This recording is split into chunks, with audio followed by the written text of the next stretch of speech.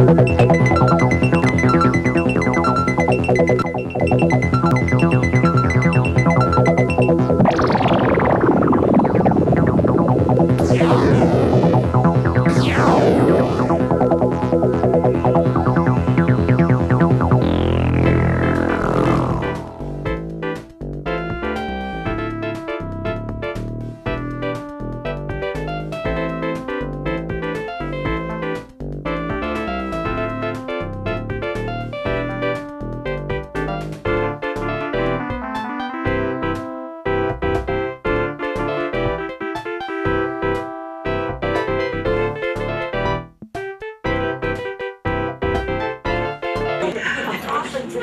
are fortunate to have Eastchester Town Councilwoman Sheila Marcotte, who is a very, very good friend of seniors, with us today.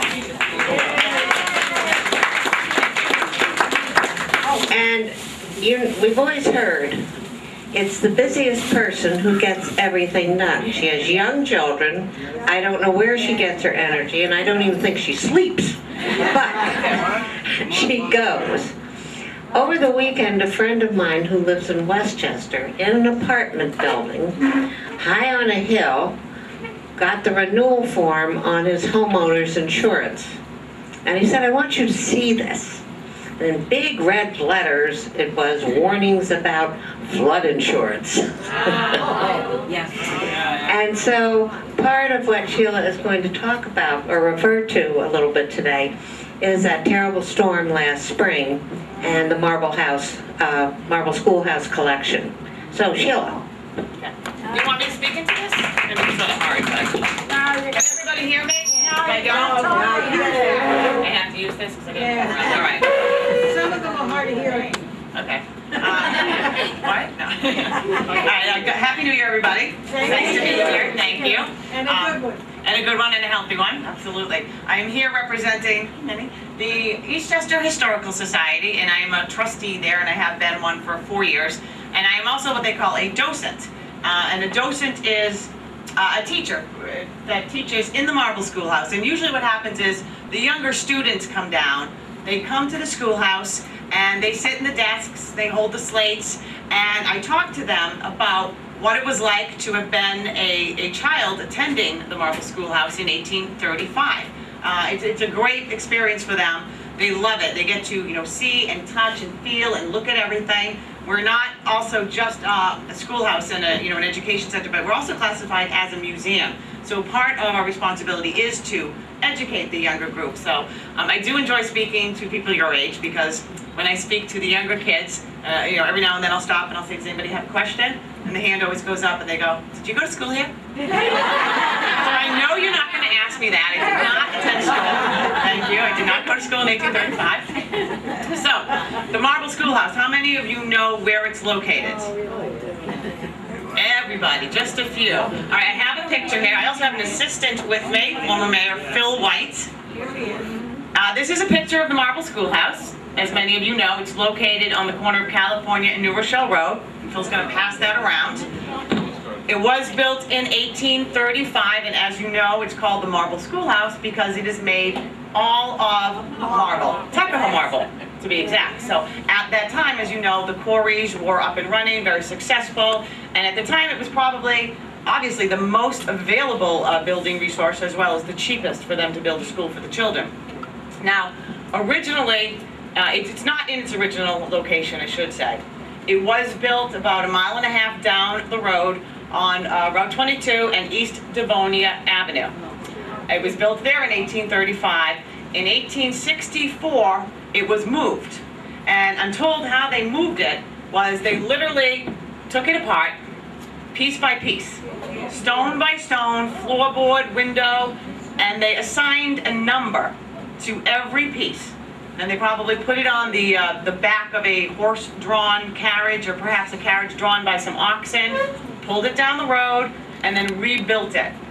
And it remained open till about 1884, and then it closed. So the building in itself is 173 years old.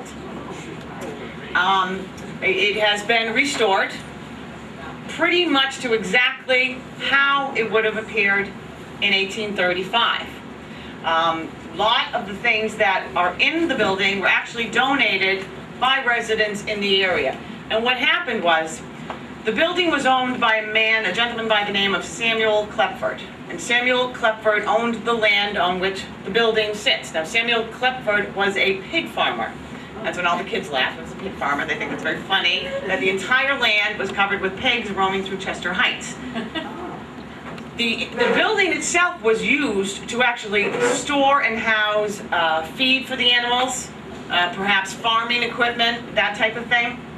So when Mr. Klepford passed away, he turned the building, and it had then been reduced to just a sliver of land in the area, and he gave it to the town of Eastchester, and the town of Eastchester in turn turned it over to the Historical Society. So they received this beautiful school that was in absolutely awful condition, and they had no money. They were in a little bit of a pickle, so what they did was they turned to the residents. Tuckahoe, Bronxville, Eastchester, they reached out to everybody, especially the merchants. They reached out to, painters and carpenters, if you owned a hardware store, if you were a plumber, an electrician, and they came out in droves. And they volunteered labor, and they volunteered material, and they helped to restore the building to virtually no charge to the Historical Society. Then there was the task of actually putting desks and chairs and acquiring all those things. So again, the community was very generous. They went into their basements, they went into their attics, and they came out with all sorts of books and artifacts and old toys and clothing, you name it. We have it all down there. We have a very extensive collection of books, documents, manuals, manuscripts. We have a very large collection of clothing. Some of the gowns we have date back to the Civil War era, and I'll talk about that a little later. We've got children's toys. We were able to furnish the building itself with antique desks that were acquired from a one-room schoolhouse in Vermont. The stove that was, of its time, of the era 1800s, was also taken from a one-room schoolhouse in Vermont. And we have a teacher's desk that was taken from a one-room schoolhouse in Connecticut. Now, other than that, everything is from the area. There's a large bookcase there that came from the Masterton estate. There are books in it that belonged to Mr. Masterton himself.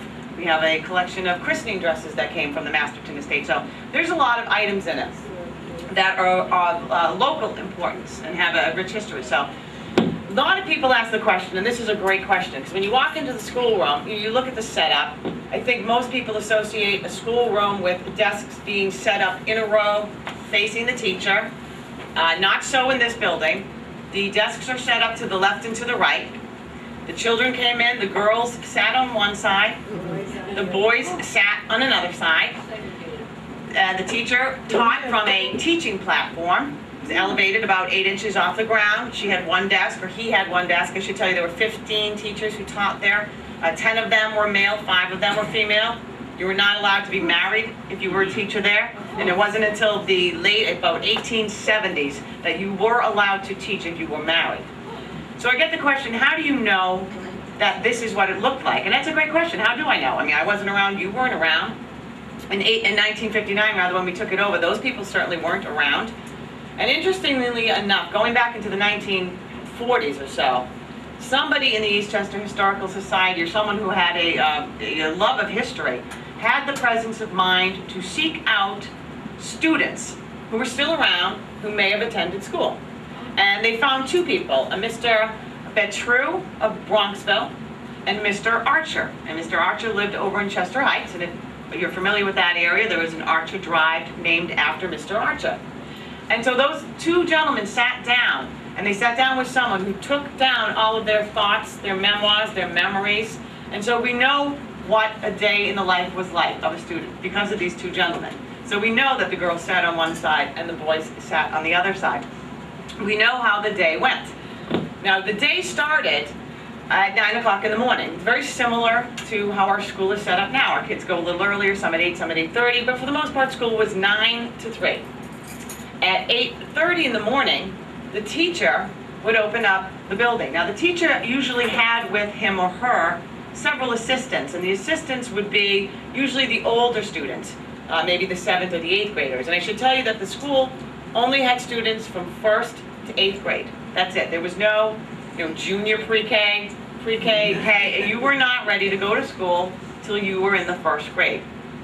So the teacher would open up the building at 8:30. And she would, there still is, by the way, a bell in the belfry on top of the building. Someone would ring that bell at 8:30, and that bell could be heard for a very great distance. What that told you was, if you were walking, and most of you walked to school if you went to school there, you knew when you heard the bell, it was 8:30, and you better hurry up. School was going to start in half an hour. 9 o'clock, she would open the door, and she would ring a handbell. And the students who, if it was nice out, they would be out on the lawn, behind or in front, and they would know 9 o'clock, school would begin, and they would file in. Now, the helpers would come early to help her. There were many things to do before school and after school. One of the things that had to be done was the water buckets had to be filled. There still is an area on the front lawn where the well used to be, and there's a cement block there now, but there was a well there, and behind the building, there was a stream that ran all the way around. Now, the stream is long gone. We know it's still underground because of the flood we had in April. So they would fill the water buckets, and there would be 2 water buckets. One was for drinking out of, and the other one was for washing your hands. Now, if it was a cold day, they would have to start the wood stove. Now, if you went to school at the Marble Schoolhouse, every student there was responsible to bring 1 week's worth of cut wood. Your caregiver, your grandmother, whoever lived with you and took care of you would help you get 1 week's worth of cut wood to the schoolhouse. And hopefully that would ensure that you would get through a very cold winter. So it wasn't very well insulated, although marble in itself is an excellent insulator. But there was the only one source of heat. Now, when the Historical Society took over the building, they had to do a couple things. Number one, to get museum status. Can anybody guess? They had to do 3 things. Does anybody want to guess the 3 things they had to put into the building? Light, plumbing. Light, plumbing, because there was no bathrooms. There was an outhouse. Insulation. No insulation, electricity, and the plumbing. What's the third? Water. I forgot the third. Well, the bathroom and the electricity and the heat. So that's really the 3 things, because there was no heat. There was an outhouse in the back, and the children, if they had to go to the restrooms, they had to go in behind the building. So those are the 3 things. The schoolhouse has, if you look at the picture that Phil passed around, they're open there, but there are green shutters. Yeah. And the shutters are on all the windows all around the building, and it served 2 purposes. Number one, to protect the window and the glass, but also in the winter, it would keep the cold air out and keep the heat in. So it would be very cold in there. The teacher would teach by candlelight. There'd be a few candles around the room, and then later on, towards the end, right before it closed, the introduction of kerosene lamps were brought into the schoolhouse. So let me just see now. And now I'm going to pass around. I know you've seen this, but these are just some pictures of some quarries from the area and a piece of marble. Does anybody have any questions right now? Yes, Sheila. What was their thinking about not having the teachers marry? I don't know. There's no documentation on that. The teachers also, by the way, the students always cringe when I tell them this, but the teachers would live with the students for 6 months out of the year. So for 6 months they'd live with one family, and then another 6 months they'd move on to another family. That's the reason? And that's possible that would be part of the reason. So there were no apartment houses per se. There were no motels or anything for them to stay in. One thing, interestingly enough, how many of you remember Fisher's Tavern? Oh, yeah. Alice. Okay, Fisher's Tavern was located on the corner. Right. And around the same time that the Historical Society was receiving the building, they were doing a road widening project. And so the road that is there now was going to be widened and paved and so forth. So Fisher's Tavern had to be torn down to facilitate that project. Eminent domain took over and so forth. Now, the owners of Fisher's Tavern contacted the owners of the Historical Society and said to them, if there's anything from our building that you need to help restore your building, come and take it. And that really worked out well for the Historical Society, because when you go in the Marble Schoolhouse, the wood floor, it's a wide plank wood floor that's down now, is the original floor from Fisher's Tavern. And Fisher's Tavern was built in 1835 as well. We have doors, I think there's 3 doors total, that also came from Fisher's Tavern. Now, Fisher's Tavern, for those of you who don't know, It was a stop on the Redbird stagecoach, and the Redbird stagecoach ran from Danbury to New York City. It took probably about 12 to 15 hours. So it would stop halfway, and you could get a room upstairs in Fisher's Tavern, because it was an inn. And one of the doors we have in the back of the schoolhouse actually has a number 9 on it. And it's the original door from room number 9 in Fisher's Tavern. So we also have all of the hardware, and all of the locks came from Fisher's Tavern. So they did do an excellent job and played a very important role in helping to renovate it. Okay. Pardon me as I go through my notes here. Okay. A typical day. The day would start at 9 a.m. After everything was prepared, the heat was on, the candles were lit, the slates were cleaned, the water buckets were filled. 9 o'clock, the students would come in. And the very first thing they did was they stood up and they said the Pledge of Allegiance. After the Pledge of Allegiance, the next thing that the teacher would do, or perhaps her assistant, she would read some scriptures from the Bible. Every teacher had a Bible on the desk. It was a standard part of the curriculum. It was the first thing you did after the Pledge of Allegiance was you read from Scripture. If you were fortunate enough to have a teacher that had some musical abilities and had what they call a melodeon. I don't have one to show you, they're very rare, but it's about the size of a small piano. The teacher would play some probably church songs on the melodeon, and that would be the only form of music that the students would get.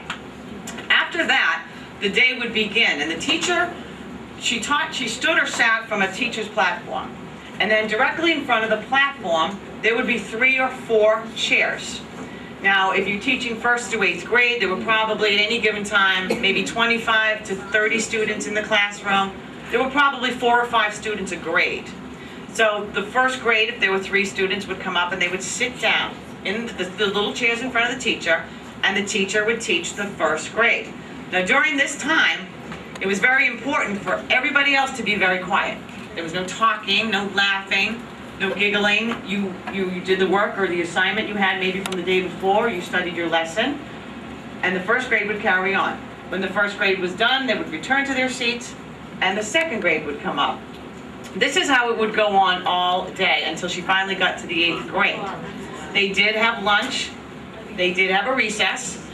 They brought their lunch to the school. They didn't go home, unless maybe they lived really close, but this was the only schoolhouse, for a great distance, because Eastchester at that time encompassed parts of New Rochelle, Mount Vernon, a fair amount of the Bronx area, so students traveled a great distance to come. So if you came there, you brought your lunch, and it would be carried to school in something like this. Anybody know what this was or is? Lunch pail. A lunch pail. It's an old lard container. And this would be something that maybe your grandmother or your mother or somebody would cook with. And when the lard was gone, you would clean it up and you would put your lunch in there. Now, I'm just going to pass this down. How much beer was it those two? That's right. If you had a larger family, maybe there were 3 or 4 or 5 kids from one family, your mother would pack your lunch in a big basket, and you'd bring your lunch to school in the basket. Now, they had a recess. If it was nice outside, they would play outside. Again, there was a stream in the back. On a hot day, I suppose, they would take their shoes and socks off, wet their toes. Sometimes, I won't say a bad boy, but a naughty student might sneak a frog in. And this was a bad thing. And even though they had punishments, which I'm going to have Phil, where's my assistant? I'm going to pass this out. This is a list of punishments that were common to a schoolroom. Well, one of the worst punishments that you could have, and it's not on this list, does anybody know what they would do? It would be considered very humiliating. The students would love this. You can pass one out. I have only about 30. Hopefully there's enough. Okay. You would be sent to the dunce chair. Did you say that? And you wore the dunce cap. Or you would stand in the corner, but you had to wear that big, tall, pointed dunce cap, and that was really considered, now when I bring the students in, I'll say, can I have a volunteer, and 12 hands will go up, and they think it's great. They giggle and they laugh. But it was not so back then. That was an awful thing to have to do, to sit in a corner and, sort of a fool in a way, but. And then after lunch, they would come back and they would just continue through the day learning their lessons. School would end at 3 o'clock. And the students would go home. There was no aftercare. You probably didn't get a lot of homework at the time because you had other things to do. The students went home to help their families. They were, they were farming. They had chores to do around the farm. Some students would stay and help to close up the schoolhouse. Now, recess and lunch was a great opportunity time for students to seek extra help from the teacher. Because again, 3 o'clock came and you went home. Now, on a rainy day or a cold day, they would spend that time indoors. And there was not, Toys R Us wasn't down the street, Best Buy wasn't in business, so, you didn't have all the games and gadgets that our kids have today.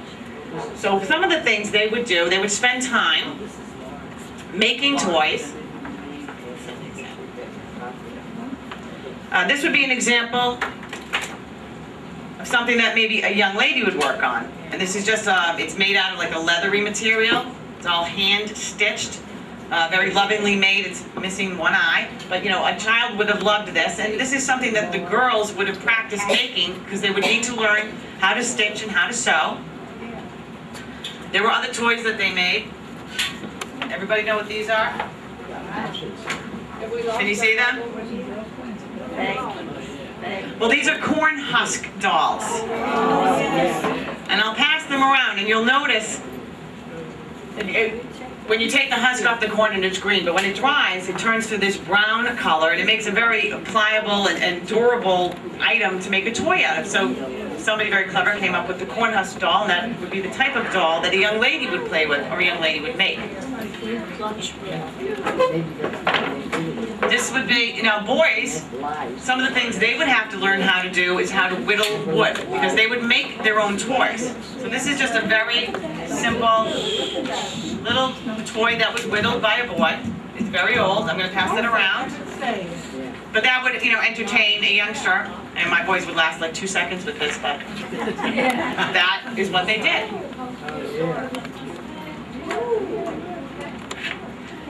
Now, some of the other things that they did for entertainment, you can just put them all right there, thanks, honey. Does anybody know or have you seen? Yes. Well, we had these growing up, where they were called kaleidoscopes. Oh, yeah. But these date back to the early 1800s, and this is called a stereoctopin. And I'll pass this around, you can all look at it. What it is, if you look here, there's a picture. And it's the same picture, but it's double on both sides. On the back of this, it will tell you all about the scene that you're looking at. So not only was this a fun thing to do, because when you look through here, and you can move this, you can adjust it for your sight, this picture becomes 3D. So you could look at it, but it was a great way to learn about the country, or perhaps other countries, and you would have a stack of these cards. Every family had them. There wasn't a TV, but every family had this on their parlor table, if you will. And you had a stack of cards, and everybody looked at one card, then you switched the card. This was a very, very popular item.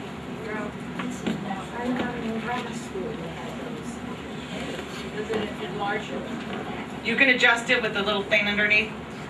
And there wasn't a great deal of paper. You were lucky if you had paper. So most of the students wrote on a slate. Now this is a reproduction, it's not very old, but this is what it looked like. And you would write your lesson on it, show your teacher it, you were able to erase it. Every student had one of these at their desks. Another popular form of educating the young, this is called a horn book. And it's not an original. This is a reproduction, but it's a very good reproduction. This is exactly what someone who went to school during that era would have. And what they did was, why they called it a horn book, I'll tell you that to begin with. This white, what appears to be paper, was actually made from the horn of an animal. They took the horns, they melted it down until it became very liquidy, and then they would smooth it onto a piece of wood, and it would harden. And when it dried, they would write with a feather pen. Like a plastic. Right. They would write on it with a feather pen and ink, because they had to make their own ink, and ink was made out of wild berries and nuts, whatever was in the area, and that would be a job of the teacher as well as her assistants. They would write on the horn book. Now this one has the alphabet, and it has some scripture.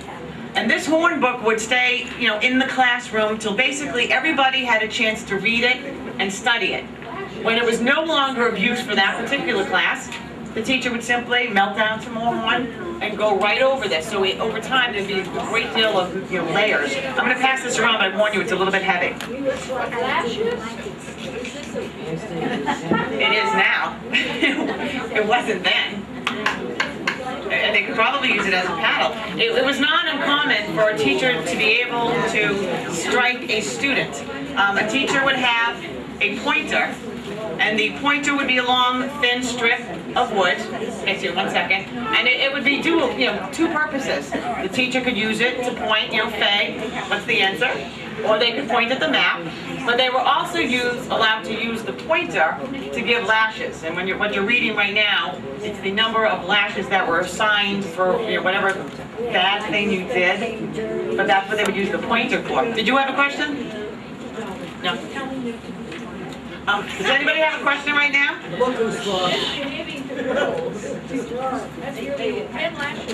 Yeah, that's one of the highest ones. You can keep those if you'd like.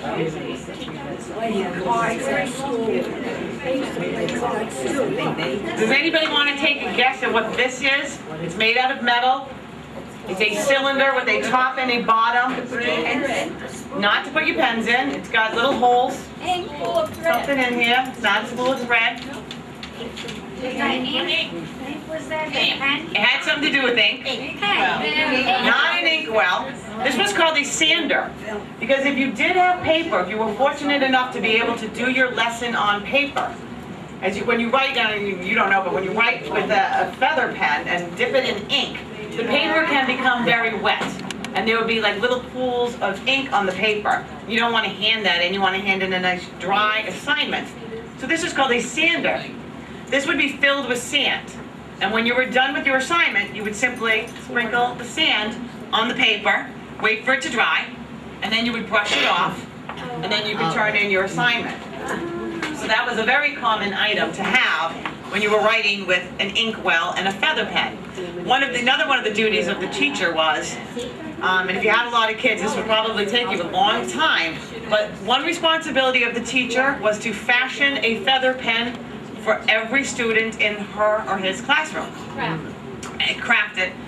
And all of them had different likes in terms of how they wanted the point. For example, you might like to write with a fine point. You might prefer a broad point. So the teacher would have to craft the quill, the very end of the feather, to your like that you're comfortable with writing. So there were a lot of jobs the teacher had to do. Now this, anybody want to guess? Ice skates. It's a very, very old pair of ice skates made out of wood. And I'll pass these around. They would be, you can see that there are holes in the side. This would be strapped right onto the bottom of your shoe. It's a very old pair. We have several of these. We have them out of metal, different types of wood. Where did you get them, Sheila? Did people donate? All of these items were donated by the residents. That's a great question. Thank you. Everything in the schoolhouse has been donated. Very few items have been purchased. Now, if you went to school there, and if you were a young lady, and usually I call up one of the girls to model, and they love that. But this would be an example of what you would wear on a cold day. Just a basic shawl over your dress. If it was very cold out, you might wear something like this. This is just an old quilted hat. And the girls would wear that. They would wear sunbonnets when it was sunny out to protect their skin from the sun.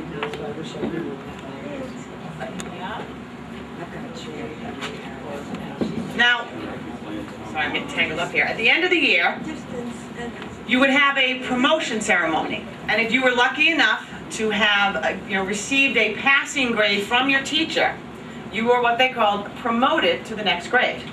And they had a ceremony of sorts. And all of your parents and your grandparents and your aunts and your uncles, whoever you wanted, would come to the schoolhouse. They would sit in the schoolhouse, and the students would now all sit on one side together. And they would have to stand up one by one and recite all sorts of various lessons. Whatever the teacher had asked them to memorize, asked them to recite. And if they did a good job, they were promoted. They didn't get a report card. What they received from the teacher, see, I've got a couple of them. It's called a reward of merit. And that was made out in your name. That was proof that you were to be promoted to the next grade. And every student would get one of these in order to go into the next class. Pass that around, will you?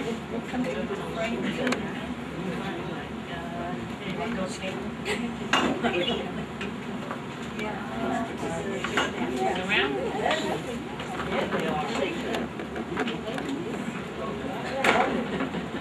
Now, I don't know how many of you have ever been down there during the Christmas holiday, but during Christmas, I know Allison and Gil are always down there.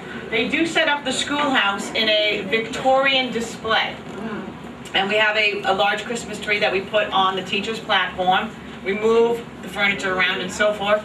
And the Christmas tree itself is decorated head to toe in Victorian Christmas items. A fair amount of these items were donated by the Masterton estate. And what happened was that, I believe it was after the Mastertons had sold the estate, whoever one of the newer owners were had found a box of ornaments in the attic. And they turned them over to the Historical Society. So we do have a very large collection of Christmas ornaments that came from the Masterton estate. Most of them are handmade. They're all Victorian. I'm going to pass around these pictures. This is one of the Christmas tree, if June can see that. There's also a nice sort of panoramic view of the Christmas display, I think it's still up there, on the eastchester.org website. And if you click on events and recent photos, you can look at those. This would be another picture.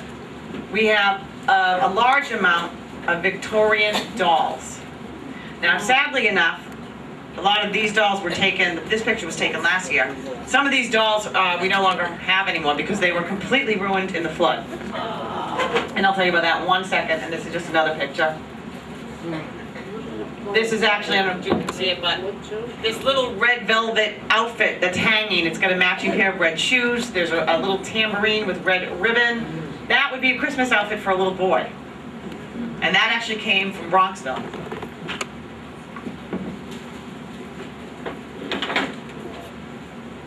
These are just some extra copies of newspaper articles. Pass those around. Does anybody have any questions at this point?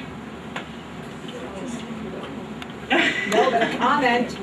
Yes. Can you imagine our spoiled kids today, when they read these punishments, They're right? stunned. You They should wouldn't see be their able to faces. survive. Yes. Incredible.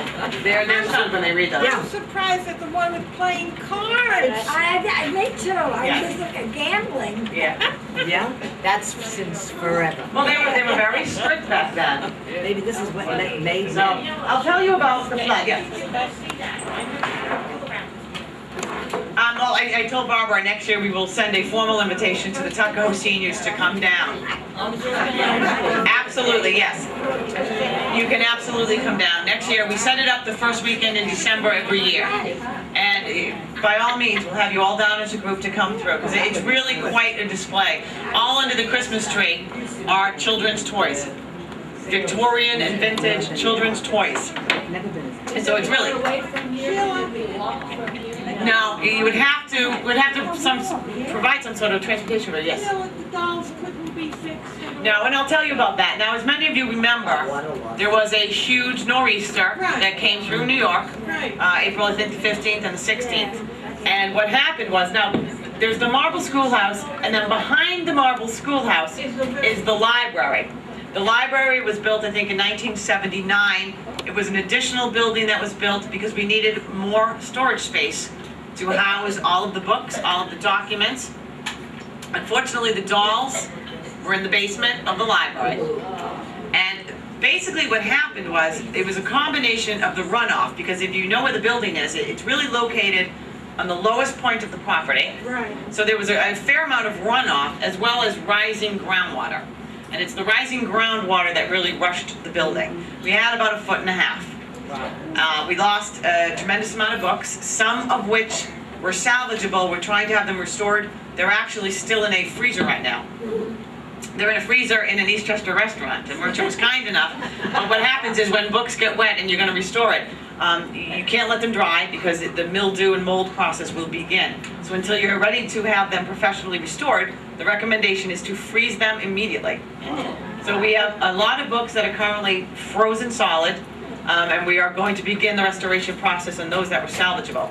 The dolls were ruined, and FEMA does, I have to say, FEMA was actually very generous and very kind to the Historical Society. We ended up receiving a little over $70,000. We had about $90,000 worth of damage, and the bulk of the damage was to the dolls. Now, FEMA is great in giving you money to renovate and to restore.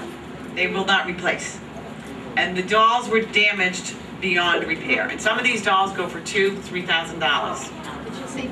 So unless they were, somebody was able to restore them, they literally disintegrated. Because most of them were a porcelain head, hand painted, and the rest would have been, the torso of sorts would have been stuffed. They just disintegrated from the water. So there was nothing we could do.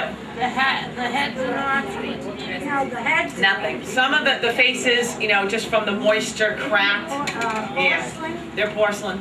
I wouldn't think that they would deteriorate. Well, the paint crackled, bubbled, so there wasn't a lot we could do. We did, however, get about $30,000 from FEMA to restore the dresses. And a great deal of our dresses were absolutely drenched, ruined. Water stained, rust stained, the groundwater discolored. So right now, those are currently up at the Northeast Textile Conservation Center. And those are going under full restoration. So we in a way, we lucked out with regard to that because we're getting a large amount of our collection restored professionally. So we will benefit from that. We will have some of the books. We had a great contractor come in, Mr. Flannery from Eastchester. He did a wonderful job in renovating the basement. And FEMA, again, they gave us $25,000 for that and an additional $10,000 for future flood mitigation efforts, which we have done. But they say something good comes out of something bad always. So we lucked out because our dresses will be restored. One of the things that happened, and I don't really think anybody knew that this was in the collection. It was sort of a surprise. There was a box. The box was probably half the size of this table. It's about this deep, very heavy. And I remember the curator handing it to me saying, "Take this home and dry it." And I'm looking at it, and the box is like bleeding red and blue ink. It was filled with flags. The flags had gotten completely drenched. So we took the flags to my house, and my neighbor helped me. We had no choice but to lay them on the ground because some of them were the size of garrison flags. They were, 8 by 14 feet long. You couldn't put them on a clothesline. You couldn't put them in a dryer. So my backyard, my neighbor's backyard were wall-to-wall flags. Did the colors run into one another? The reds bled into the white for the most part, and you cannot get that out unless you have it done professionally. There were too many. But there was one flag that I turned over a couple times, just, because we were trying to get everything dried out. And I looked at it and I thought, that's kind of funny looking. And I collect flags, and I'm pretty familiar with the formation of the stars. So about the second day I looked at this flag, I said, oh my goodness, I said, that's an odd number of stars. Well, long story short, it's a 30-star flag that was in our collection. It was mismarked. It said on the box that it was from the Spanish-American War, which would date that flag to 1898. But the number of stars doesn't correlate to that. 30 stars goes back to 1848. So that makes it part of right at the Mexican-American War. And upon closer examination, we discovered the entire flag was hand sewn. Oh, my. It's a real treasure. All the stars were hand cut. Everything is hand stitched. It had been lovingly taken care of by whoever its owner was, because many holes had been repaired, patches had been placed over the stripes. So it's a wonderful addition to our collection. It's a rare piece. A flag of that nature, unrestored goes for $3,000 or $4,000. Fully restored, $5,000, $6,000, $7,000. But you can't put a price tag on it because it's so rare. 1848 is a good 9 years before the Singer sewing machine. So any flag prior to that had to be hand stitched. So that flag also is currently, FEMA was very generous to us, and they gave us money to restore that flag. That's up at the Textile Conservation Workshop, and they're restoring it. They're going to mount it on acid-free paper. They put a metal backing on it so it can't move at all.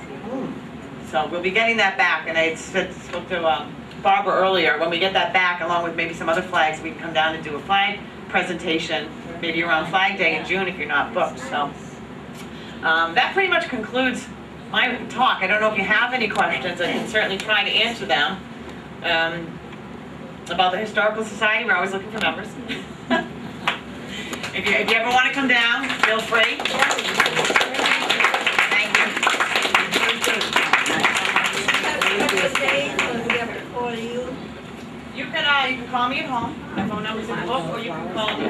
Society. And we do tours all the time. We do group tours, so feel free to come down. I have the Bronxville seniors coming in March. They're going to bring their lunch. They're going to sit on the desks. We're going to give them the talk, and they're all going to bring a little hand lunch, and they're going to have lunch there. So, we'd love to have you. Sheila, Yes. did we ever put out a call for families to see if they have any antique toys in their attic? I'm sure lots of people have done. There's a constant flow of that coming into the society. And we used to get a lot of it from the barn sale, which we no longer do because we don't have the manpower to do it. But for the most part, people are still very cognizant of the Historical Society, and we do get calls all the time. We recently acquired I'm trying to remember what they call it. It's called a fire horn, and it's from the early 1800s. And it's about this long, and it tapers out at the bottom, and it's all engraved. And I cannot recall the female's name that is on it, but it was typically given to, it was a ceremonious piece that was given to fire department captains or chiefs when they were retiring. So somebody actually came across this in their basement and gave it to us. So we do get things all the time. We do try to put the word out though, and if people want, to dispose of something, we'll take it. And we'll come for a picnic in June. Absolutely. And this is from us to you just as a thank you.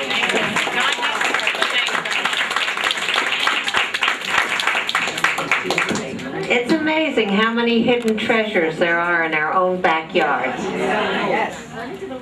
One more thing. This was hidden. I forgot about this. This is called, does anybody know what they would call this quilt?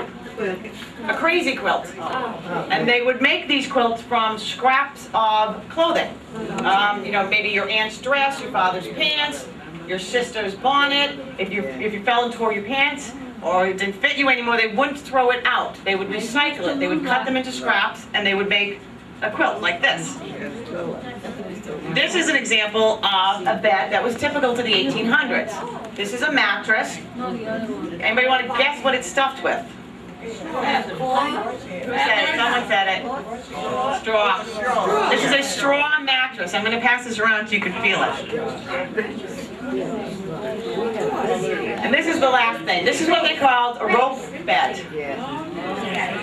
And have you ever heard the saying, good night, sleep tight, don't let the bed bugs bite? The sleep tight part comes from the rope bed. And at the end, you'll see little knots. So it was important to tighten this all the time. If you didn't keep these knots tight, the ropes would give, and then you'd end up on the floor. So that's all. Thank you. I'll pass this around if you want to see it.